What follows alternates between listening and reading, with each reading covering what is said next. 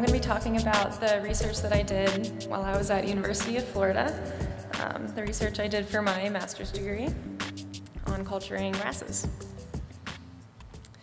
So before I start, I wanted to mention all of the organizations and the people that made this project possible. These people have done everything from fund my research, like the Rising Tide, donate food, donate broodstock, food, really anything. So this project wouldn't have happened without these people. And if you're unfamiliar with the Tropical Aquaculture Lab in Florida, it's not at the main campus in Gainesville. It's actually located in a little town called Ruskin on Tampa Bay. And this is what the farm looks like from overhead. Most of these ponds are for freshwater ornamental aquaculture and research, but there are some little hidden places where we do our marine work. So in this last greenhouse, that's where we hold all of our marine broodstock. And in here, this is where we do the larval rearing. This little building is our quarantine facility. And in the corner of that building, that's where we grow all of our copepods and produce our live microalgae. So wrasses in the family Labridae. It's one of the largest families of fish, second largest marine family under gobies. And they're highly varied. They're not all the pretty ornamental fish that we know. Some of them are actually cold water. Like the tautog, you can find that up and down the east coast of the US. Or the ballin wrasse, which is found in northern Europe. And that's actually cultured to control ectoparasites on the salmonids that are grown out in cages there. But of course, we have all of the colorful wrasses that we know and love, and we have in our aquariums. So there's a large size variation in wrasses as well. The minute wrasse is as small as 6 centimeters, and then we have the Napoleon wrasse, which can be bigger than we are. And a lot of wrasses perform some really key ecological functions as well, like the blue streak cleaner wrasse and the juvenile Spanish hogfish. They perform cleaning services for various fish on reefs, so they're also very important. And of course, we love wrasses because they're really colorful, diverse in their coloration and their patterns. So this is a graph from Andy Rhyne's research in 2012, and this gives you an idea of what families of fish and what volume are coming into the US. So most of what's coming in are the damsels and clownfish in the Pomacentridae family. The third highest are the angels, the pomacanthids, then gobies, acanthurids, the tangs and sturgeons, and the second most imported by volume are the wrasses. And you can see over on the side that the wrasses actually have the highest number of species imported into the US. So this is a very popular family of fish for the aquarium trade. But out of 548 species of wrasse, only 10 of those have been cultured before, many of those just a one-time deal, and only 5 of those are ornamental. So there is a lot of room for research and improvement in culture methods for wrasses. These are the 10 species that have been cultured, and you can probably tell which ones are the ornamentals, the ones on the right. The only one in commercial production, like I mentioned before, is the ballin wrasse.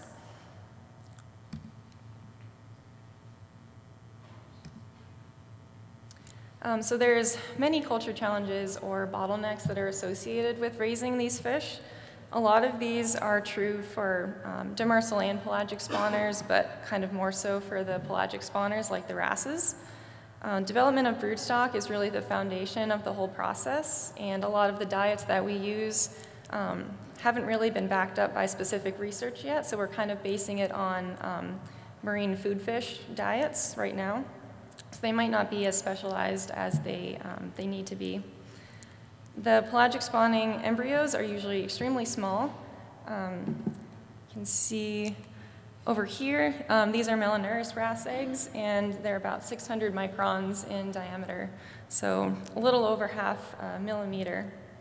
And when they hatch, they're only about 1.6 millimeters long. And they're extremely underdeveloped as well. They don't have eyes or a mouth or a digestive tract at this point. They're kind of just a floating notochord with a big yolk sac. And it takes them a couple days to actually begin feeding. First feeding is the first major bottleneck for these types of fish. They tend to have very small mouths and a lot of times cannot ingest a lot of the live feeds that are more commonly produced, like rotifers and Artemia. Most of the time they'll require something smaller like copepod nauplii or even ciliates. Environmental parameters tend to be very species specific and really impact survival and first feeding. So things like turbidity and light intensity really play an important role. And the characteristics of the prey, such as how they move and act in the environment, can elicit different feeding responses. And density is also very important as well, so they can get the maximum amount of nutrition for the least amount of energy. And other key developmental milestones that are usually associated with high mortality are swim bladder inflation, which is when the larvae will go up to the surface of the water and gulp air and force it down into their swim bladder. And that helps them to maintain buoyancy and reduce energy expenditure when they're searching for food. Flexion is the time period when they begin to develop their caudal fin. So the tip of their notochord will start to lift and the hyperal plates will start to form. And this is a very energetically taxing period in their development that's usually associated with high mortality. And metamorphosis is when they kind of morph into a miniature version of what they'll look like as adults. So we decided to choose 2 wrasse species in the Halichories genus for my research. One, because they're really popular in the aquarium industry, so we wanted to work on something that people would be interested in purchasing if it does get to commercial production. And they also have a very short larval duration compared to most other wrasse genera, so averaging around 26.5 days. And you can see over here, most of those species fall within the 20 to 30 day mark, which is pretty short compared to something like a thalassoma, which their larval durations can range from about 45 up to 90 days. So that is probably something that won't really be commercially viable anytime in the near future unless technology really improves. And it's also the largest wrasse genus, so potentially methods that were developed for the Melanurus wrasse or the yellow wrasse could be applied to many other wrasse in the same genus that are popular in the aquarium industry. So the 2 species that I focused on for my research are the Melanurus and the yellow wrasse. But for the purposes of time, I'm just going to focus on the Melanurus because we made some really important advances with that species. And the overall objectives for my research were to develop culture techniques for the yellow wrasse and the Melanurus wrasse, focusing on everything starting from broodstock husbandry and management, spawning characteristics, embryo incubation temperature, improvement of larviculture methods, which includes looking at parameters like algal density, shading method, prey type, and prey density. So a lot to fit in 2 years. Most of you are probably familiar with the Melanurus wrasse, but it's found widespread through the Western Pacific. It's in the top 20 most imported wrasse species, and in 2008 and 2009, about 4,000 were imported into the US in those years, and in 2011, it jumped up to around 12,000. We don't have more recent data for that, but it seems like it's gaining popularity.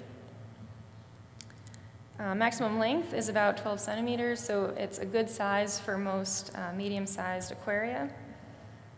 Price point ranges from around $30 to $100, depending on the size of the individual and the coloration that it has.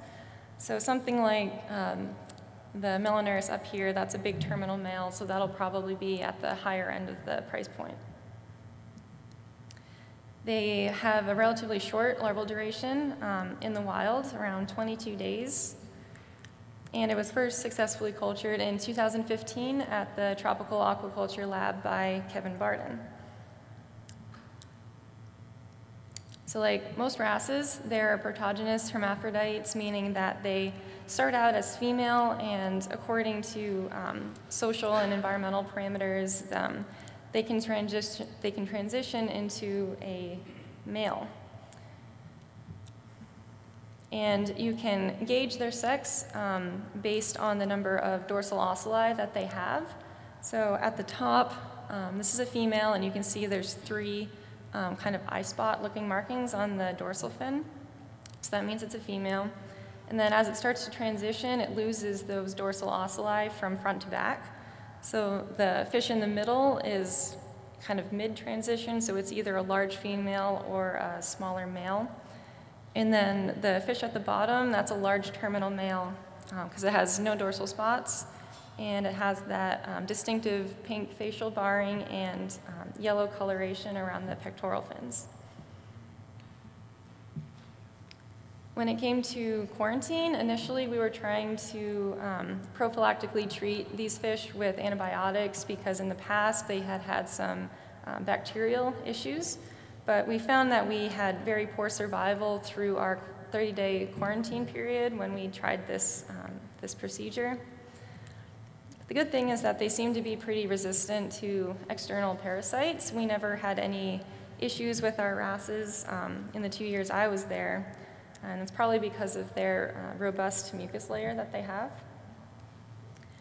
So what we ended up settling on as a procedure for quarantine is kind of a less is more mentality, where we just maintain the highest water quality that we can and feed them a varied, high quality diet, and that really improved larval broodstock survival.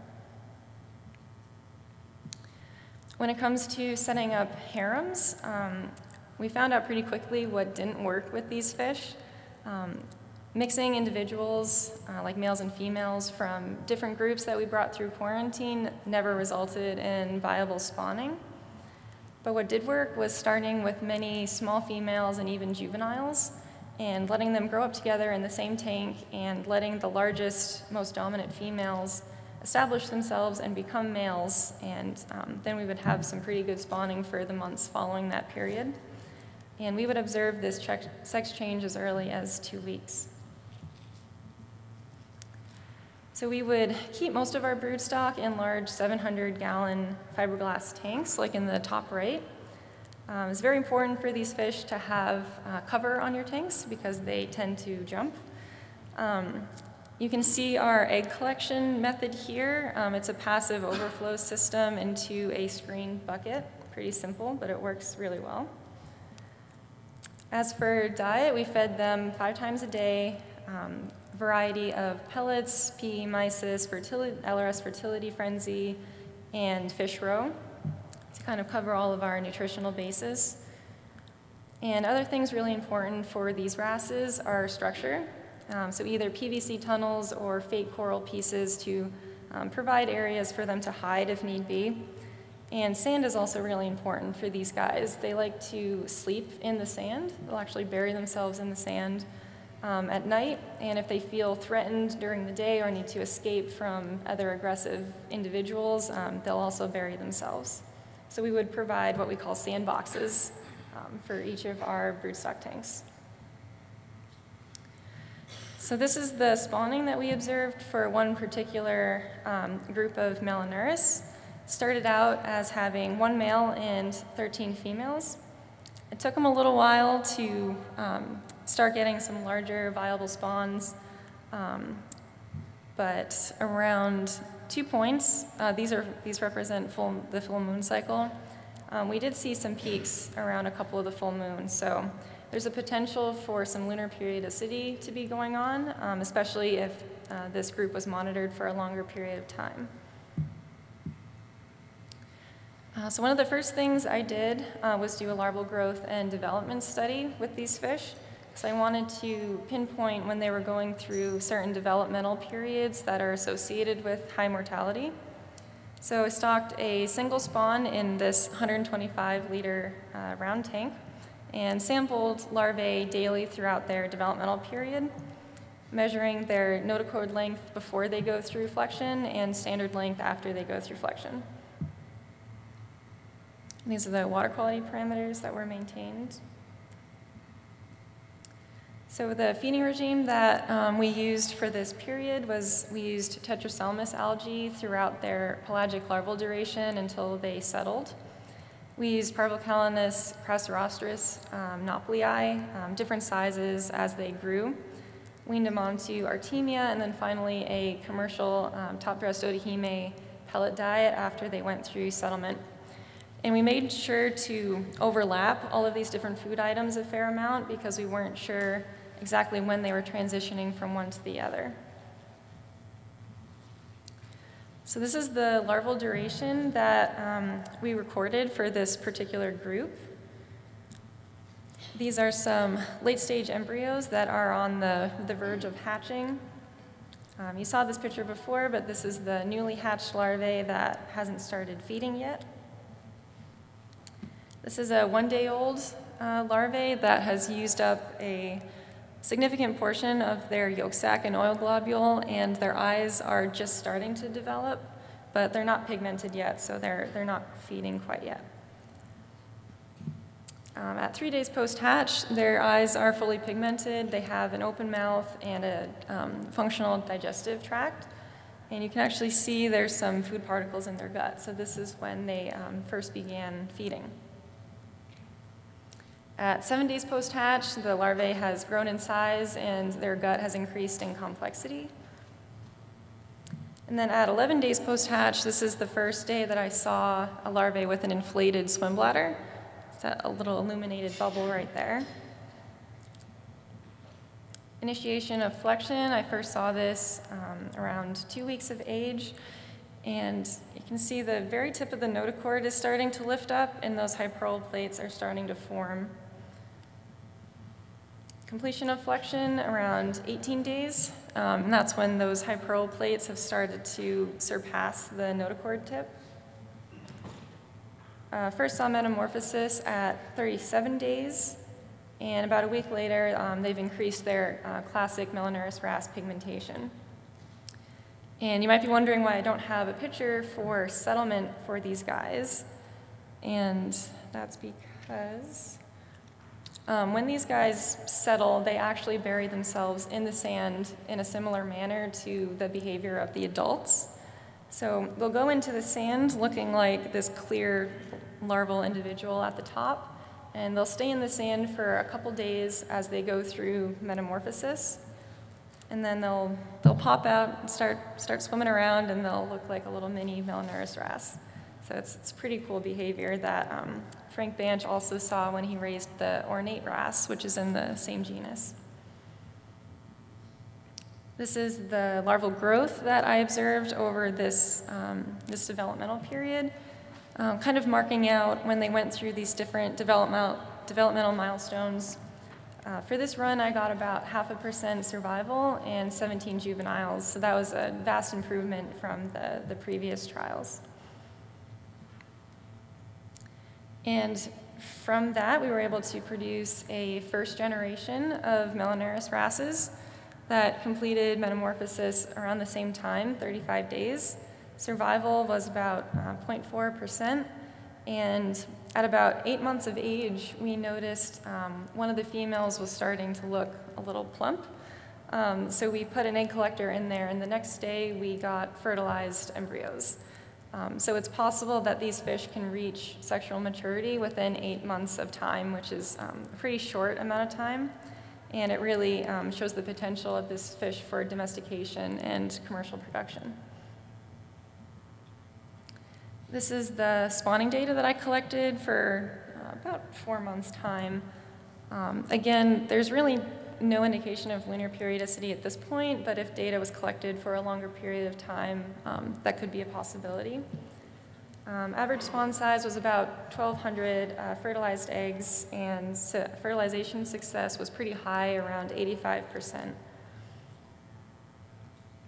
And from those fish, we were able to produce a couple of second-generation groups of Melanurus wrasse.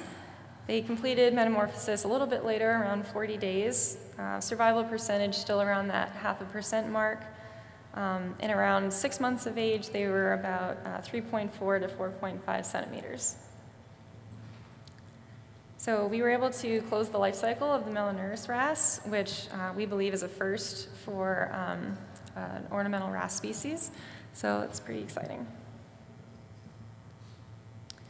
So now I'm going to go into some of the experiments that I ran, the egg incubation experiments and the larval rearing experiments. The larviculture studies were conducted in this room over here in these smaller 13-liter tanks, so we could do replicated studies. And we did a couple experiments before they started feeding, so the morning of 3 days post-hatch. And then we also did some first feeding studies during that 3 days after hatching, looking at effects of algal density, prey density, and prey type on their feeding success. So for the incubation studies, we looked at 3 temperatures that were all within the natural range of the species. And we placed one fertilized embryo into each of these microplate wells so we could monitor the hatch rate over time. And we did this study to make sure that we can increase the survival up until the hatching point and possibly increase the size of the larvae at hatching. So the data that we collected from this, what we're looking for is a shorter hatching period. When hatching tends to be drawn out over time, tends to indicate that it's not the right temperature. We're looking for a high % hatch, and we're looking for pretty tight data among the replicates. So it seems like the 25 degrees C seems to be the best option, and it produced about 80% hatch rate.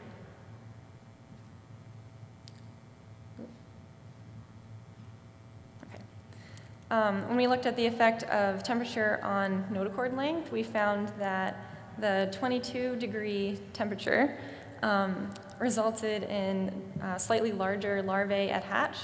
And this is mainly due to the fact that their metabolic rate is slower and it takes them longer to hatch, so they're spending more time developing within that egg.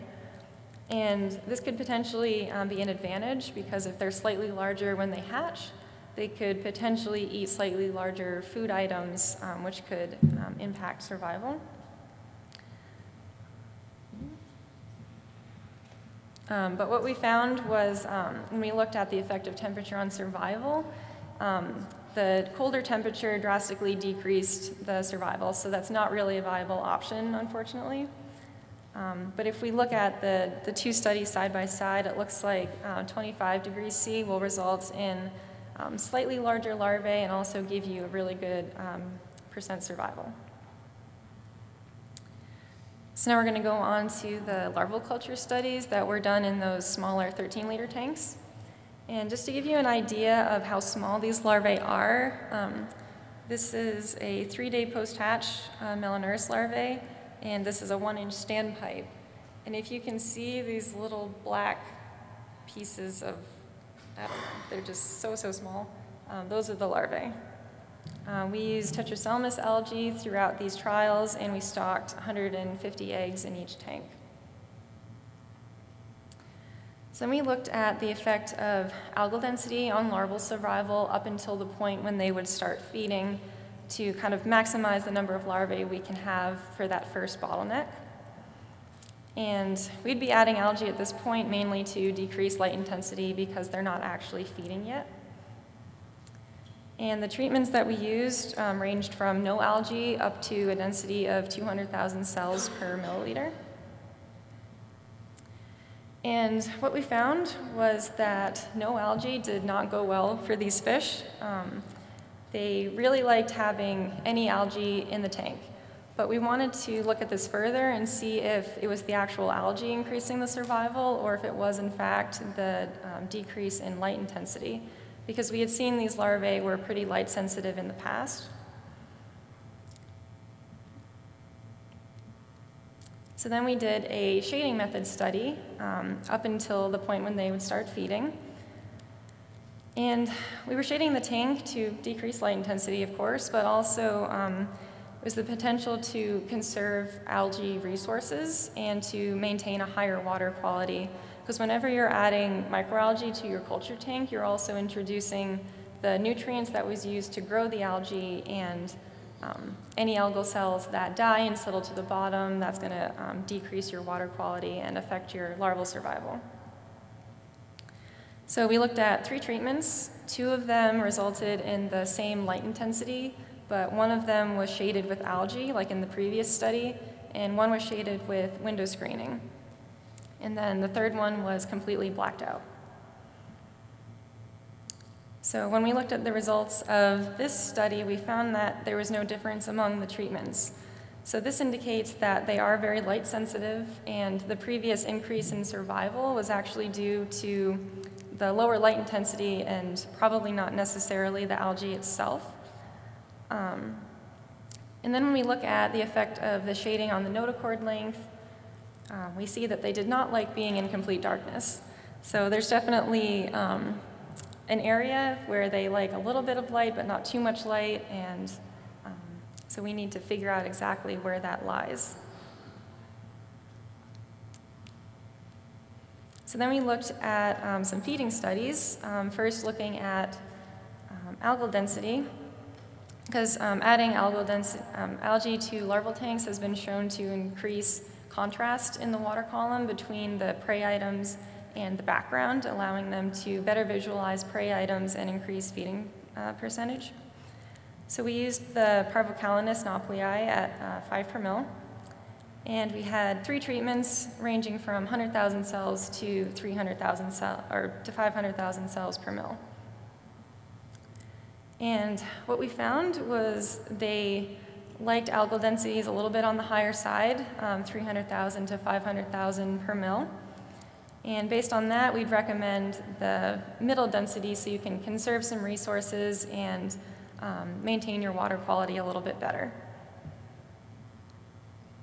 And then we did a prey type study comparing first feeding on copepods versus rotifers. Because rotifers are really the popular method of feeding right now. They're much easier to culture at high densities and much cheaper at this point. But we wanted to see if there was a difference in feeding if we gave them these two options. So we sampled these larvae at 2 time points after we added feed that morning that they started feeding. And we didn't find any difference between the 2 time periods, but feeding ranged around 35 to 39%. And the replicates that had rotifers in them, they did not like that. We didn't find any larvae that ate rotifers, so this either indicates rotifers are a little bit too big for them, or they're not eliciting that feeding response, or perhaps there's some other environmental parameters that are preventing them from feeding. But it seems like the copepods are definitely the way to go for first feeding for these fish. And then we looked at prey density using the Parvocalinus nauplii. Algal density was about 300,000 cells per mil. And we looked at treatments of 2.5, 5, and 10 per mil. And what we found was that they preferred the higher densities. So we'd recommend probably 5 prey items per mil to conserve resources. So overall summary for Melanurus wrasse is we were able to develop a quarantine protocol that increased survival, broodstock husbandry techniques, embryo incubation temperatures, larval culture conditions before first feeding, and culture conditions during first feeding. We were able to evaluate spawning characteristics, described their full larval development, determined the approximate time to sexual maturity, and completed the life cycle. So this species was extremely successful. And there's always a lot of other research that can be done with these fish. I'd really love the results that I got for the experiments to be applied to future culture studies, which is actually what Grace is doing now at the lab. it's really important to reduce mortality during those other developmental milestones like the swim bladder inflation and flexion, so those need to be examined further. As for feeding, at what point can we transition them onto rotifers and artemia? Because the sooner we can do that, the more economical this protocol is going to be, and the more likely it is that they're going to be put into commercial production. We can look at other things like prey density later on in development, feeding frequency, flow rate, algal density, light intensity, and an infinite number of other things that you can look at to improve this culture protocol. And ultimate application of this research is to hopefully develop commercial protocols for the melanourus wrasse, but also it sets the foundation for the culture of other wrasses in the Halocories genus, or perhaps outside of that genus, and guide research for many other marine ornamental species.